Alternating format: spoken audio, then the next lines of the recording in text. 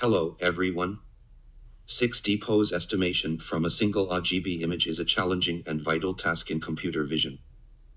We propose a reinforcement learning-based methods to refine a rough pose estimation without the need of 6D pose labels. Given an initial pose estimate, our approach learns to rotate and translate the 3D object model sequentially to align its 2D mask to the observation.